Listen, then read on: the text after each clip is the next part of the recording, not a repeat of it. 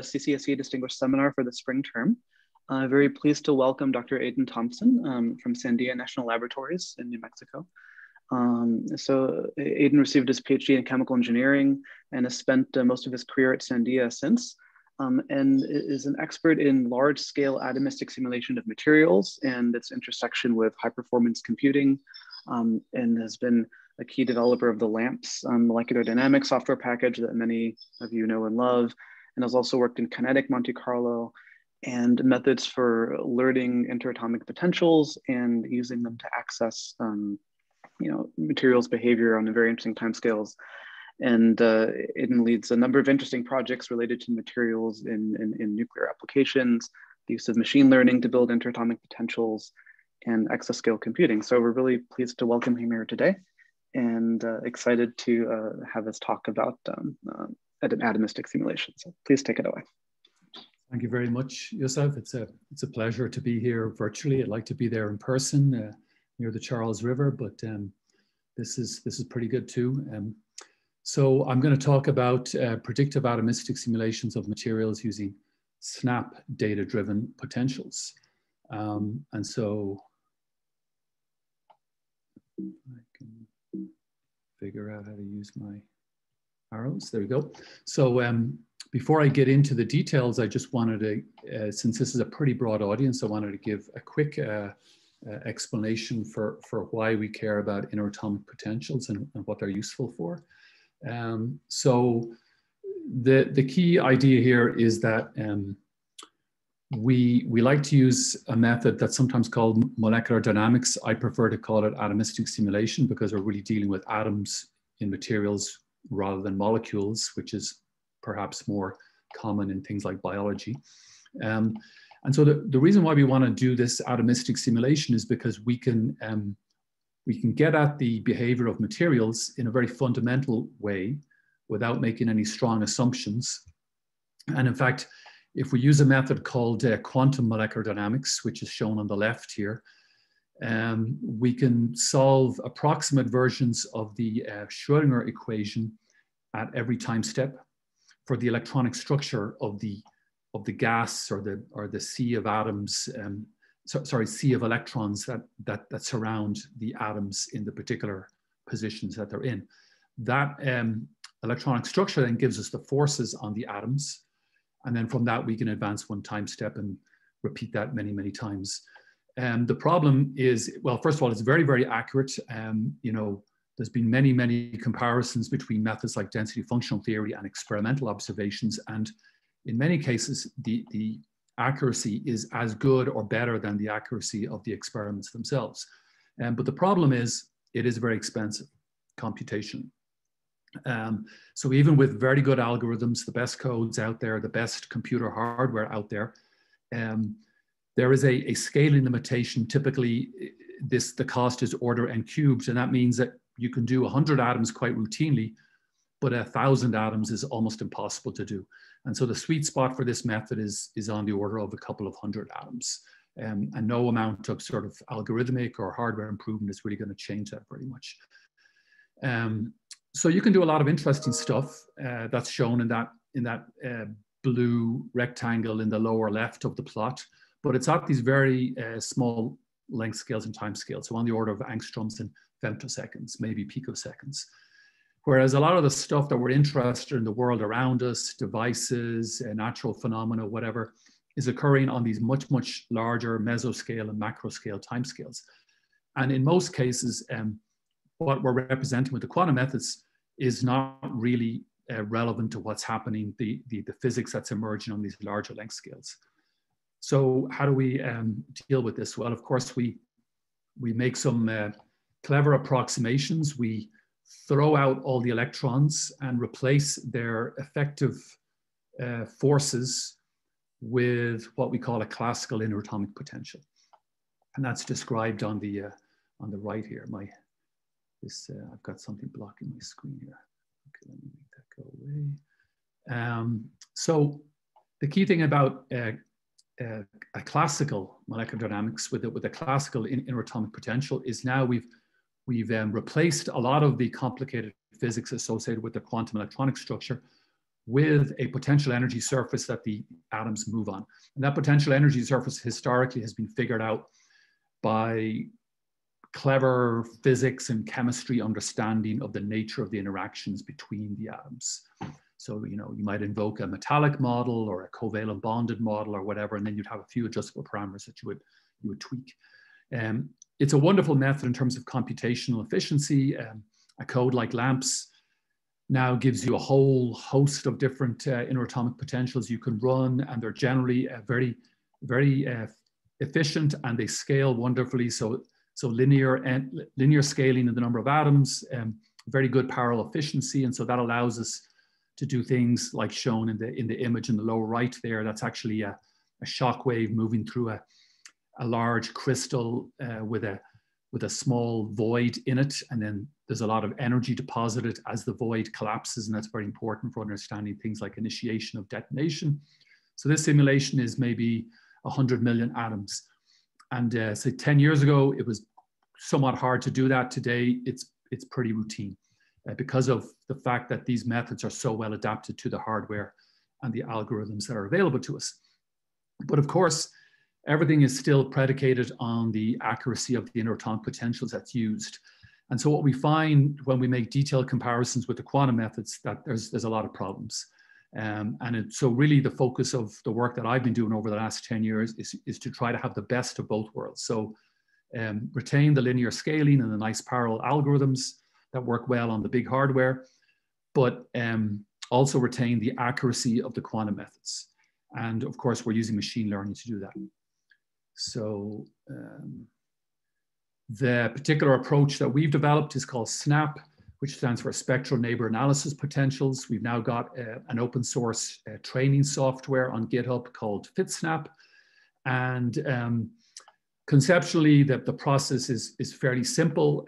On the upper left here, we've got an energy model for each atom in a configuration of atoms. That energy model depends on these mysterious vectors B that are essentially like fingerprints. Got a little cartoon of a fingerprint over here. And these fingerprints characterize the local neighborhood of that atom. And so it makes sense that the energy of that atom should depend on only the positions of the nearby neighbors. And that's sort of the fundamental idea behind SNAP, and also a lot of other machine learning potentials, is this idea of locality. So once we have that, we then combine that with a whole load of training data. So this shows a whole load of thumbnails of different snapshots. And of course, there's a lot of details about what exactly those snapshots represent, but typically it's energies, forces, and stress tensors for particular configurations that are generated using a quantum method like density functional theory. And with those two things together, we can do a forward pass, and we can figure out what these unknown linear coefficients, the betas, are. And that's something that might only take you, say, half an hour to do on a big computer. But there's a lot more to it, because there are hyperparameters that are controlling the overall form of the potential as well. And those hyperparameters have a highly nonlinear effect on the model. Those are things like the weights that we use to prioritize different training data, so different types of configurations, also the relative weight of, say, energies versus forces and stress tensors. But there's also kind of more physical parameters, like what's the size of the neighborhood that we want to use in our kind of short-sighted physics model. And there's a lot of other sort of things like that have to be tuned, and you can do this by hand using sort of clever human intelligence, but you can also just throw a genetic algorithm at it, and that's kind of the approach that we now favor. And oftentimes we let the GA grind away for weeks, searching out good hyperparameters, and we evaluate them based on objective functions that are representative of the particular application that we're interested in. So we're always searching for things that are doing well for the particular science application that we're interested in. And in this way, we can, in a fairly automated way, generate very high accuracy potentials that are tailored to specific science applications. So a little bit more about the mathematics behind SNAP. So those B vectors that are referred to are these things called bispectrum components, and they're actually triple products of basis functions. So we've got one U times another U times another U. The thing in the middle is a Clebsch-Gordon coefficient.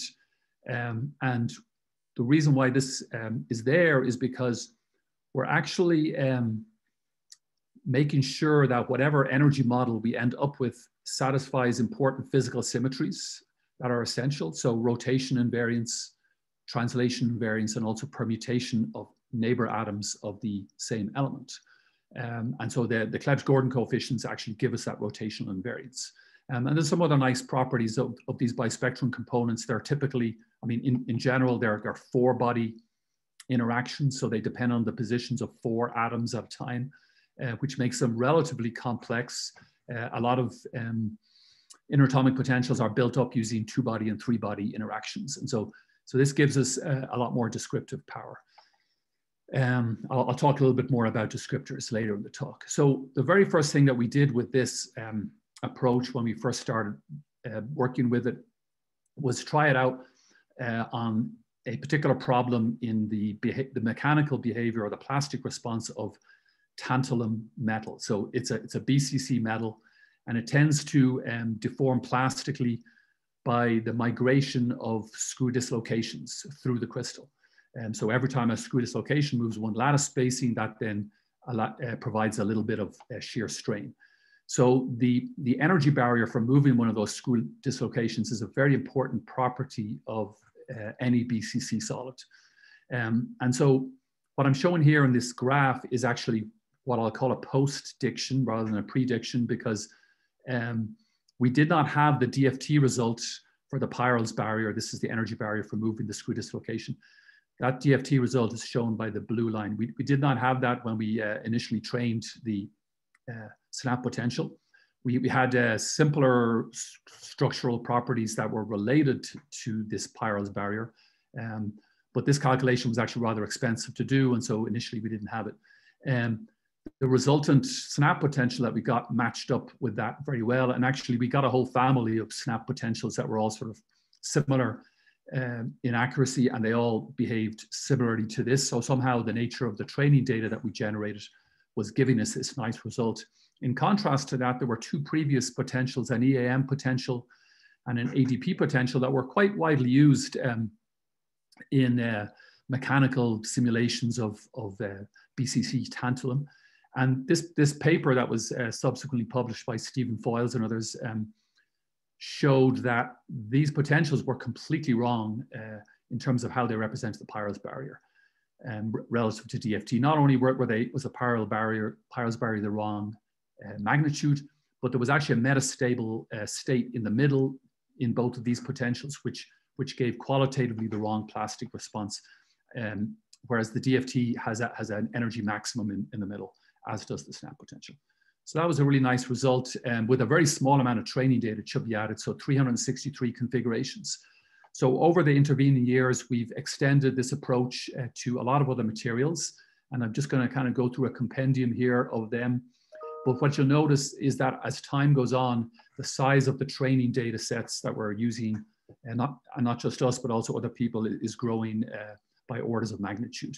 And we've most recently started working with a high entropy training data set for tungsten that actually contains 330,000 configurations, all of which we've been able to run DFT calculations for. So this shows you actually that the generation of training data using DFT for small configurations is actually very cheap, because it's basically embarrassing parallel, and you can farm it out to a large commodity computing cluster, and it might take you a few weeks or whatever, but you can generate vast amounts of training data, which of course makes it then very amenable to all kinds of machine learning approaches. So now I'm going to talk briefly about a couple of applications that we've been working on recently. The first of these is in fusion energy, which has become sort of an important application area for us, thanks to collaboration with people, not just at Sandia on the experimental side, but also at Los Alamos and at the University of Tennessee in Knoxville. And so the main target for fusion energy research in materials science is trying to figure out how to build wall materials for these tokamak containers that can withstand the very hostile environment of the burning plasma. So the image here is from the JET, Joint European Torus, which currently exists, and it's sort of a smaller scale version of a much larger tokamak that's being built at the ITER facility in France. And the goal really is to figure out how to design these materials and how to control the conditions in the tokamak so that they don't completely get destroyed in a couple of seconds by the plasma. And so the way that the plasma interacts with the material is very complex.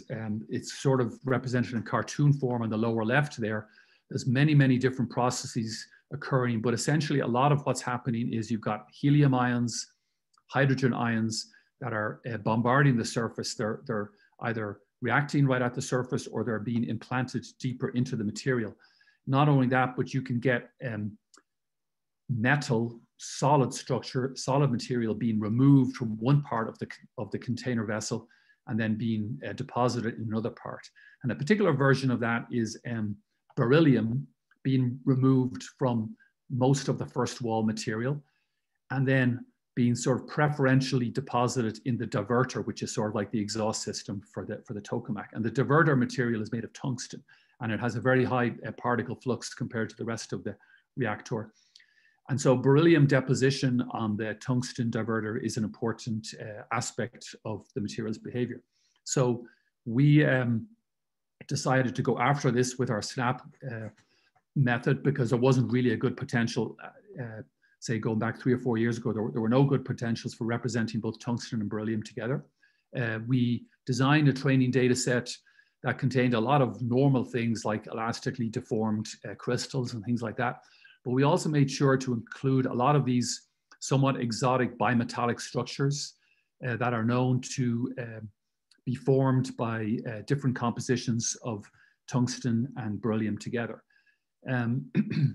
Once we had done that and we went through this training process that I described earlier, we ended up with a potential that performed quite well for a wide variety of different properties. In particular, the representation of beryllium defects within the tungsten matrix. And so the first column here shows formation energies for different beryllium defects calculated using DFT. The second column shows SNAP. Third column shows a previously developed bond order potential, which is sort of what I might call state of the art for physics inspired potentials. And so the bond order potential is very, very poor for these properties. The SNAP potential across the board does quite well. There's still a few things that we're not too happy about, like this dumbbell formation energy is about an electron volt too low.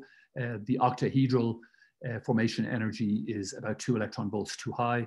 And so there's a few things that we would still like to fix with this, but it's actually turned out to be quite good for doing some basic scientific studies of the processes. And so an example of that is shown here. These are some large scale MD simulations that we've been doing, looking at the effect of beryllium deposition on tungsten and then how it affects helium retention within the material. And so we've looked at 3 different scenarios: pure crystalline tungsten, then also an amorphous layer of tungsten beryllium that's formed when we energetically deposit beryllium on the surface. And then finally, we built sort of nice, well-ordered tungsten Be2 bimetallic structures. And so what we find then when we subsequently take these structures and bombard them with helium atoms is that we get quite a different response compared to pure tungsten. So this is what we see, and this has been seen with simpler potentials as well, is that the helium can actually penetrate quite deep into the surface, and it forms relatively large clusters, which you can think of as helium bubbles that are starting to form within the tungsten matrix. But as soon as we add this either amorphous beryllium layer or a bimetallic beryllium structure, we find that most of the helium is unable to penetrate deep within the surface and stays close to the surface and does not form large bubbles deep within the surface. And we think this could be a a beneficial property of the deposition of beryllium within the ITER reactor. And this is probably going to lead to more experimental studies to try to verify this result. Okay, so another nice vignette on how we're using SNAP for another complex material, and that's indium phosphide, which is an important semiconductor. It's also important to know how it responds to radiation damage. So, for example, what happens when atoms get hit by neutrons? How does that affect the electronic properties of the material? And so key to that is being able to predict the defect formation energies of the point defects in this material. Previously with regular SNAP, we had found that we were not doing a good job predicting these defect formation energies. We finally hit on a sort of a nice generalization of SNAP where we replace the neighbor density that I described previously with a partial neighbor density where we're looking at densities of each element in separation in the neighborhood of one atom. Because now we've got these chemically labeled densities, which then give us these chemically labeled basis functions, when we combine them to get bispectrum components, we can now have 3 different chemical labels on the 3 different basis functions. So that means that the bispectrum components themselves can carry 3 different chemical labels. That gives us basically an order n cubed in the increase in the number of descriptors, where n is now the number of elements. The force calculation cost does go up a bit.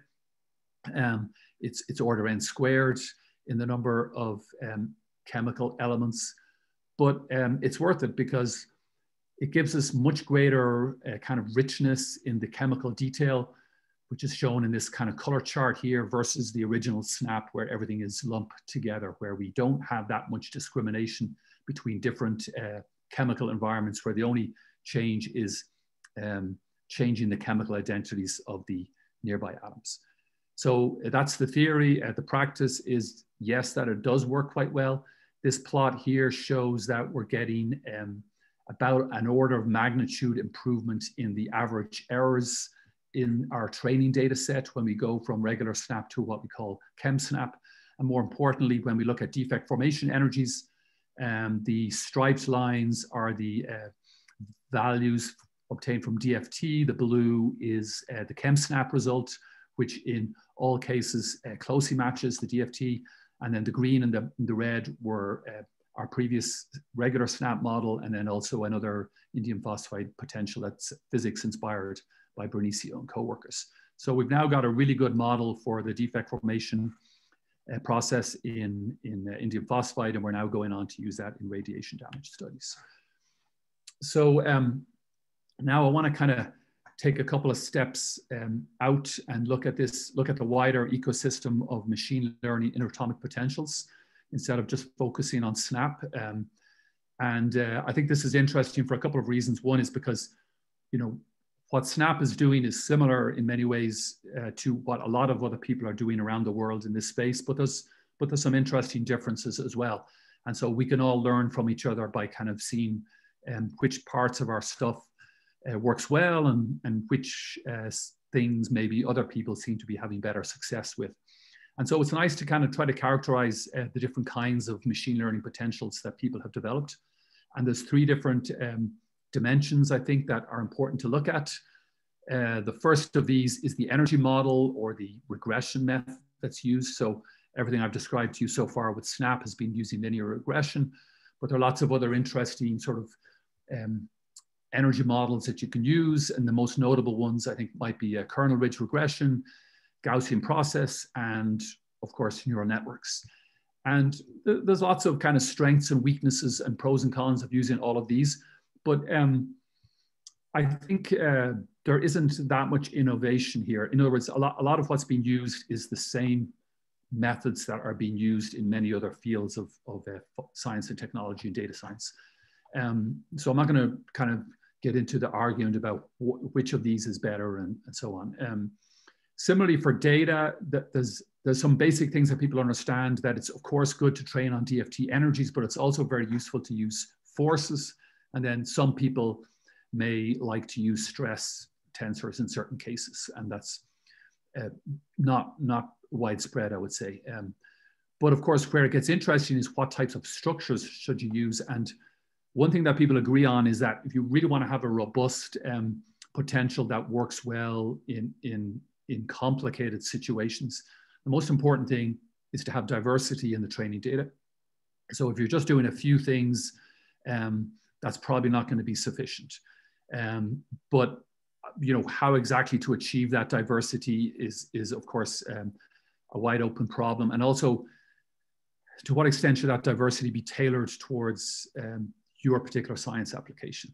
So there's a lot of really interesting ideas here around active learning, uncertainty quantification, and things like that, that I would say we at Sandia are just scratching the surface on this.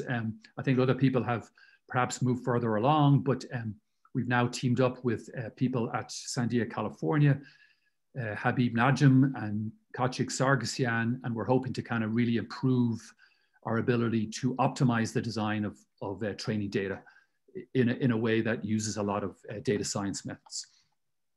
But what I really like to focus on are the descriptors, because this is kind of the Wild West of machine learning potentials.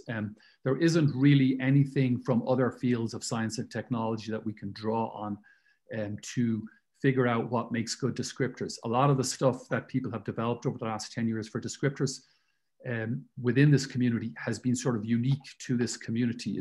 So there's been a huge amount of creativity and innovation and kind of trying to figure out the things that really matter. And everybody now agrees that what really matters are these physical symmetries, rotation, translation, permutation, invariance. Also, of course, having forces that are also respecting those physical symmetries, which I call here equivariant forces. Smoothness is a really important property that people don't always pay enough attention to. There's lots of potentials out there that have discontinuities that are completely unusable as a result. And even things like neural networks can create a lot of problems with sort of very high, very large forces, let's say, due to very short wavelength variation that makes them unsuitable and unphysical, I would say. And then there's something called extensibility, which basically means that your energy model should respect known physical behavior. Like if you double the size of your system without changing anything else, then your energy should double. So, but within those constraints, then there's a huge number of possibilities that people have explored. As I mentioned, the simpler methods are 2-body and 3-body descriptors, so they depend on radial distance and angles. But then there's lots of interesting things that you can do beyond that. The deep pot method developed at Princeton University, Linfeng Zhang, Weinan and Roberto Carr is a very interesting and unique way of doing descriptors. The chimes method at Lawrence Livermore using Chebyshev polynomials. There's a lot of interesting graph-based methods, but there's a lot of descriptors that are in this class that I call basis expansions. And one of the nice things about these is they have a lot of physics that kind of backs them up, I would say. And also they've been found to all belong to this broader family that I'm going to mention later called the atomic cluster expansion. And so my feeling is that the atomic cluster expansion may actually be the optimal way to do descriptors in this application. I'm going to keep an eye on the clock here, but I'm going to talk a little bit about comparing machine learning potentials. So there's a lot of people working in this area. They typically don't compare much to each other because it's actually a lot of work to kind of figure out and reproduce what somebody else is doing. So they typically just try to keep doing what they're doing better and better. But a notable exception is a paper that was published in 2020 by Xiu-Ping Ong that I was a co-author on, and so were several other leading practitioners of machine learning potentials. But we didn't really contribute much to the work in the paper, except for giving advice and making our software available to the group at UCSD. They generated their own training data, and then they applied all of our methods to try to see which of them gave the best test errors, okay? And of course, when you look at test errors, it's important to also look at computational cost. And so we've got this sort of two-dimensional way of looking at these families of potentials. There's a Pareto front that you can see starts to emerge where everybody would like to push closer and closer down and to the left, but that's hard to do. On this particular study, the one that did the best was the moment tensor potential developed by Alexander Shapeyev at Skultech in Moscow, Russia. Our quadratic SNAP, I'm happy to say, did very well in this kind of sweet spot area where you're getting a good balance between computational cost and accuracy. And it's interesting that both of these are linear regression models, as is the atomic cluster expansion method that I'll talk about later, whereas a Gaussian process, a neural network didn't do so well on this particular test. Another nice thing that came out of this was the measurement of computational cost allowed us to update a plot that Steve Plimpton and I developed in the context of LAMMPS, where we benchmarked a large number of interatomic potentials in LAMMPS using the same hardware. So we're looking at computational cost in seconds per atom per time step. And we plotted this data as a function of when each potential was published. And for quite a while, it looked like we were kind of undergoing this inverse Moore's law behavior where potentials were just getting more and more expensive as time goes on. So remember that we're running on the same hardware. So this is like inflation adjusted cost of potentials. But these blue dots are the machine learning potentials that I'm showing on the left, and they actually seem to have broken the trend because they're actually, in general, cheaper than the most expensive physics-inspired potential, which is a really nice result. So now I'm running out of time, so I don't think I can spend too much time talking about this, but I just wanted to mention that the atomic cluster expansion is a very nice way of doing descriptors, and there is a paper that's currently under review that actually compares for copper, compares how well ACE does on the benchmark that I mentioned on the previous slide. And so this plot, which I apologize for the poor quality, is taken from a draft of the paper, shows that across the board, ACE beats the moment tensor potential Pareto front, which in turn beats the other ones that I mentioned earlier. And so it looks like ACE has kind of has raised the bar in terms of accuracy cost trade-off, which is quite important. Okay, so now I've just got a few more minutes left. I'm going to talk a little bit more about something that for me is one of the most enjoyable aspects of this work, and that is the software that's used to enable all of these wonderful models. And of course, I've been working on the SNAP software for about 10 years now in LAMMPS, and we've made lots of improvements to that. But the bigger picture is quite complicated. So we've got a lot of innovation going on, particularly in the area of descriptors. And of course, descriptors are where most of the computational cost sits with these ML potentials when you're running a LAMMPS simulation. And so we've got a rapidly growing number of these things. They're all using their own kind of custom approaches to calculate descriptors. They're also using their own special energy models, like they might have something coded up native in LAMMPS, or they might be using PyTorch or TensorFlow or scikit-learn or something else. And they also have a problem that you tend to, if you want to adopt one of these methods that may be implemented in LAMMPS, you kind of have to use the descriptor and the model together. You don't get to pick and choose. You don't get to mix and match different descriptors with different models. And also, of course, it's hard to understand how other people's code works, even at a kind of superficial level. And this slows down innovation. It's harder for, even if it's open source, it's harder for other people to adapt it to their purposes. And then, of course, there's lots of code maintenance issues and incomplete compatibility with LAMMPS and so on. So I started to think about maybe if there was a better way to do this in general. And so the answer is now the answer is yes, I think. And it's called the ML IAP package in LAMMPS that I wrote the first version of this, but now a lot of other people have started contributing to it. And so the key idea is to separate out three things. First of all, the complexity of LAMMPS itself, which most people don't want to deal with if they can avoid it. The second thing is the complexity of the descriptors, which is, as I mentioned, is where a lot of the innovation is occurring. And then the third thing is the complexity of the energy models, which oftentimes are like standard libraries like PyTorch that, again, nobody should really have to deal with this. They should just treat it as a black box. And so the way that I was able to separate these things out is by creating a data class that is just focused on the needs of interfacing these descriptors, these models, and LAMMPS itself. And this turned out to be not that hard to do, actually. And we've now got it working for all of the different variants of SNAP, and it allows mixing and matching of different models and different descriptors.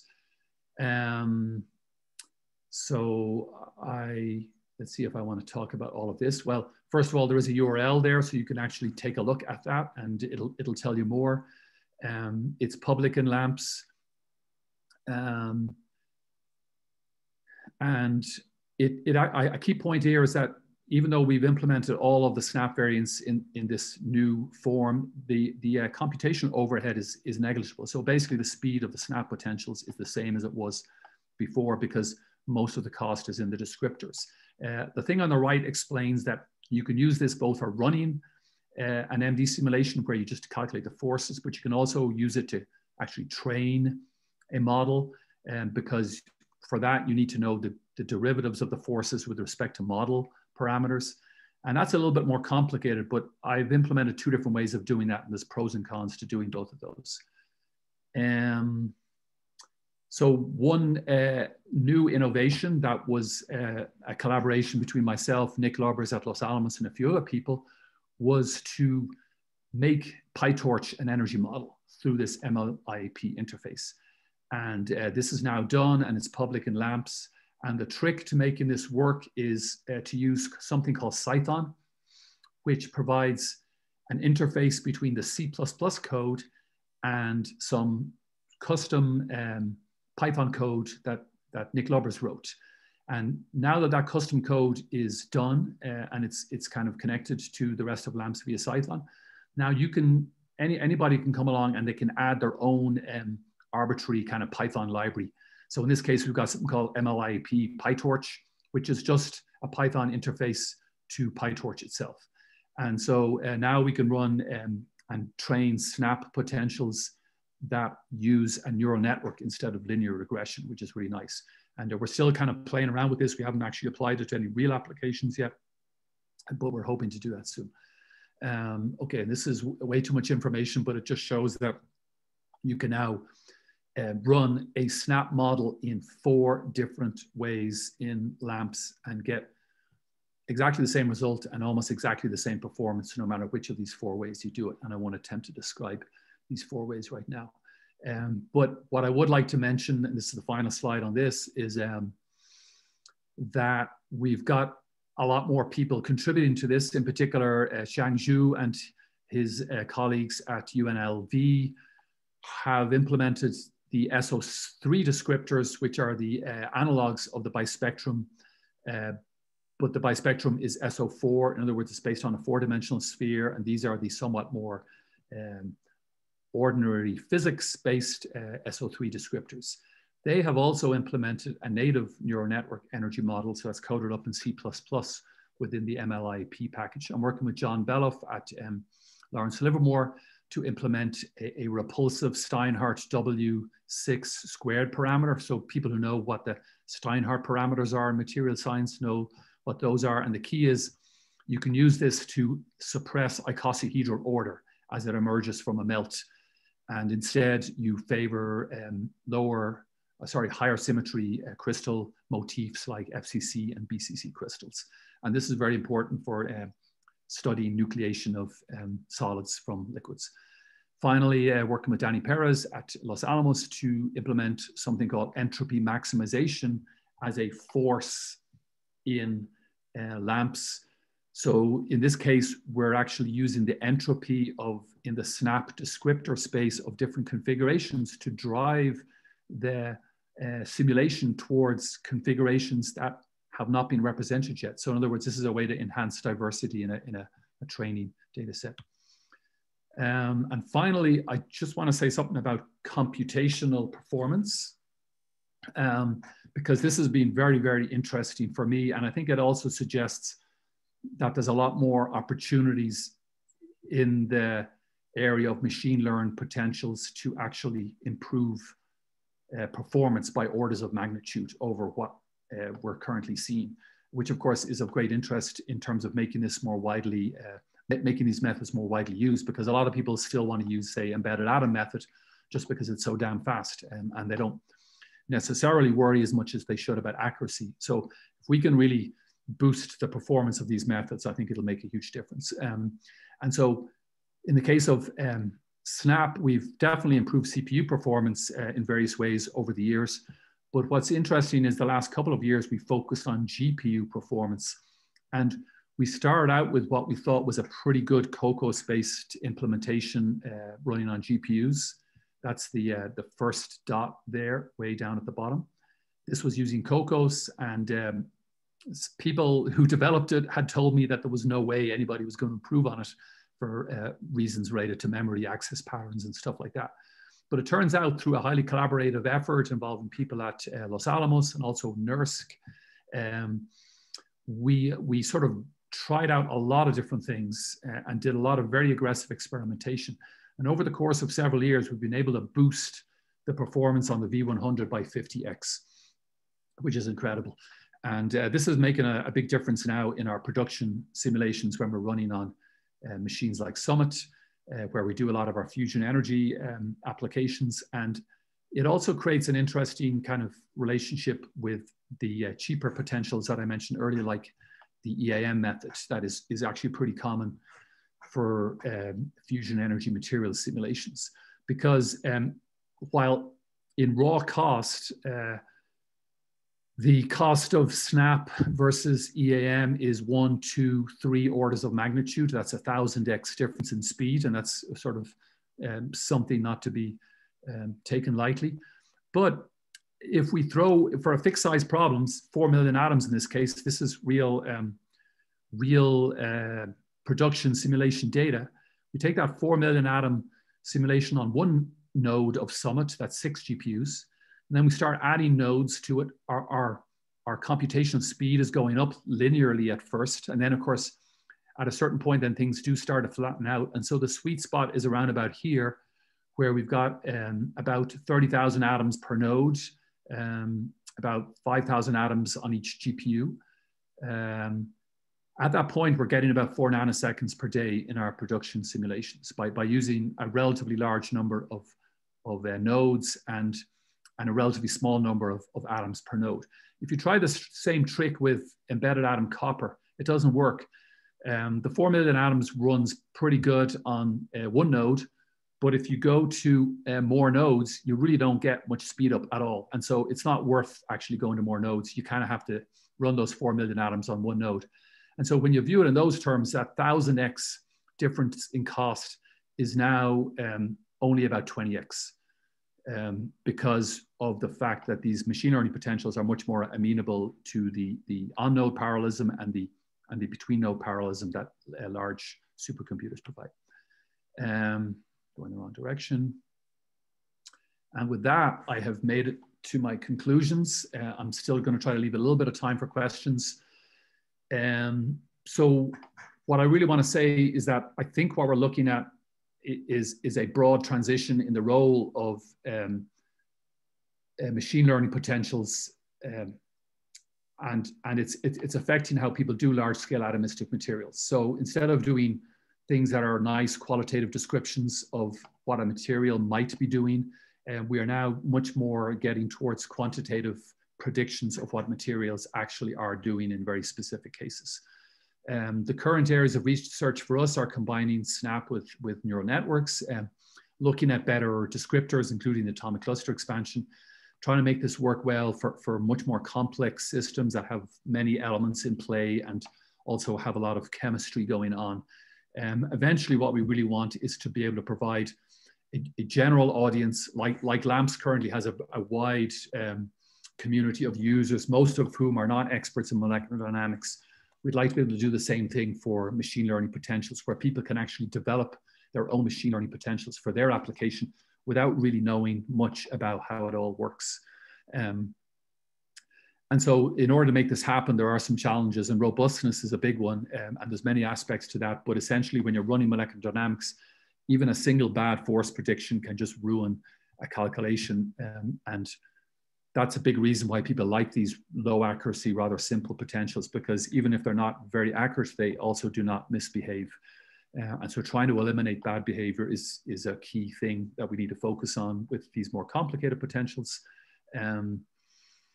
Developing kind of on-the-fly methods for assessing accuracy so we can actually detect problems and then go back and fix them is very important. And the collaboration with folks at Sandia, California is a big part of that. And similarly, active learning, where when we find problems with particular configurations and maybe realize that they're not represented in the training data, we can go back and add them, refit the model, and then repeat.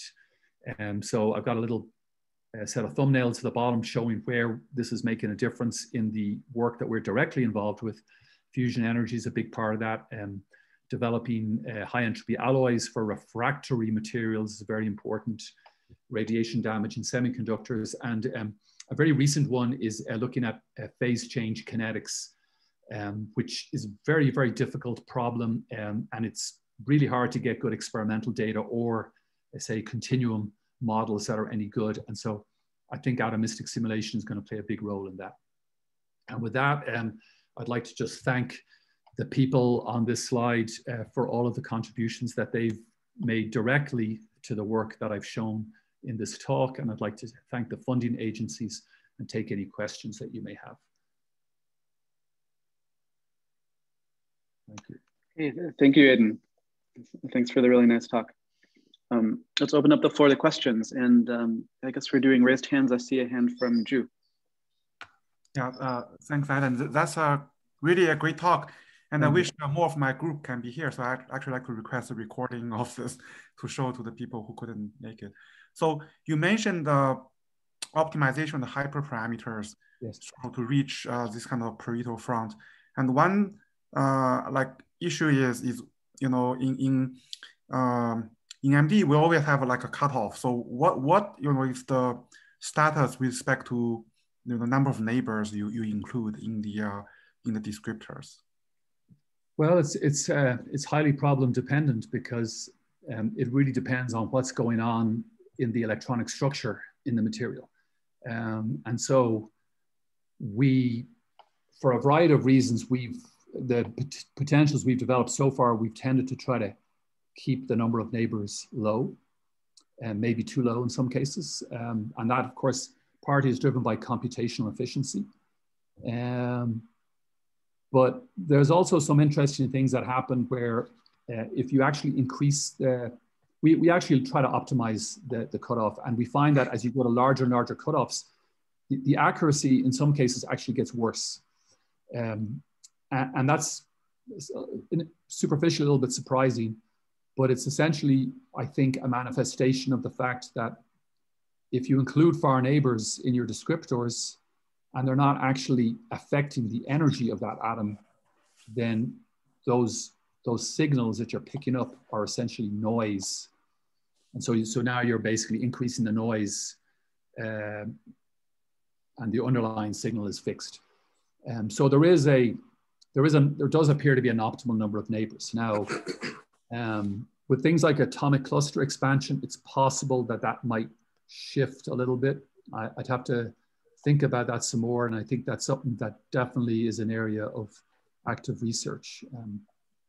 Yeah, I think maybe it also have to do with the DFT training data, because we tend to use very small size DFT to train. Yep.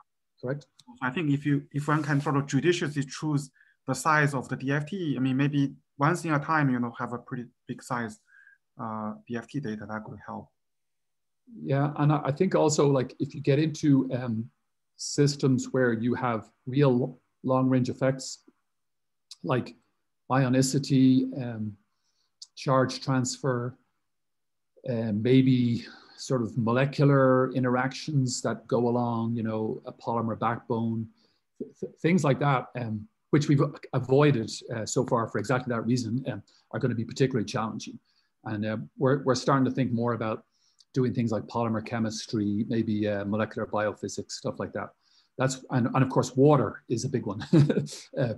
We've also stayed away from water. But I've noticed, the group at Princeton University seems to have had some success with a water potential using their approach. Jörg Baylor has built some nice water models. So these things are definitely treatable, but they do require more care. Thank you. I think next hand is from Alan. I think Van was first, so I don't want to jump. Oh, okay. Sorry, I missed that. Yeah, okay. Go ahead, Van. Thank you. Yeah, thanks for the presentation. I have two questions. First of all, how much time it takes generally to build the SNAP potential for someone who already experienced? Yep. And also about the performances. I mean, the force computation is the bottleneck in molecular dynamics, but there are other parts to compute, like reneighboring, time integration, that can take generally 30% of the time. Even if we, let's say, boost the force computation by a factor of 10, I don't see how, even in that case, the other part will stop the simulation, right? Well, so I can answer the second part first. So that 30% number you cited, that sounds pretty high, even for a cheap potential like EAM, but it depends on the details.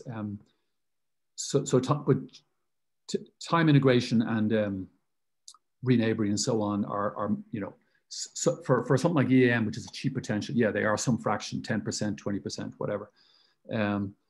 But as I mentioned, these machine learning potentials are quite a bit more expensive. So 10, 100 times more expensive.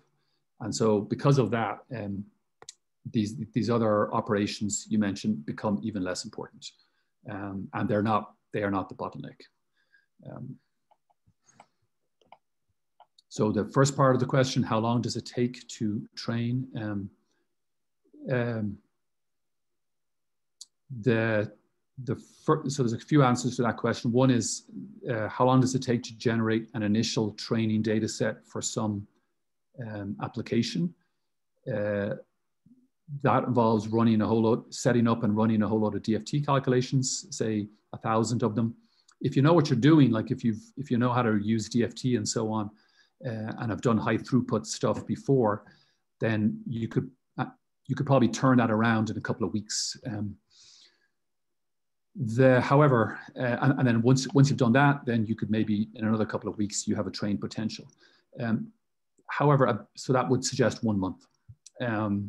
A more realistic response right now might be, and I know this empirically from working with outside groups who have just kind of started from scratch, a better number might be 1 year. And the reason for that large increase from 1 month to 1 year is that you have to iterate on this process. Because as soon as you're doing an interesting science application, there's all kinds of surprises and things that you didn't think about before.